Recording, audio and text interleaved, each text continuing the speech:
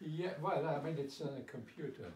I cherish this PhD more than anything else, than any other, because it took me long, and there was a lot of problems where I didn't really even know if I could finish with my medical problems. But I made it, and this was the most gratifying point in my life, to finish it.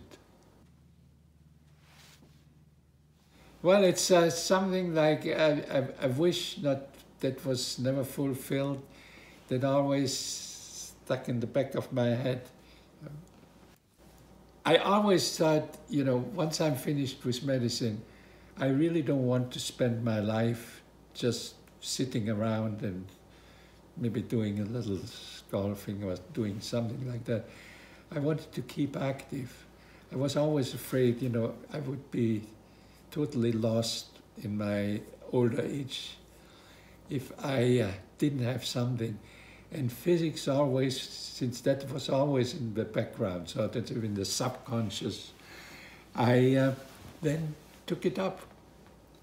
That was in Cambridge. What I would hope, you know, now, from now on, that I can work together with some of the faculty there who I could be in, you know, I wouldn't be in the focus of the study, but I would be a participant if they would have me.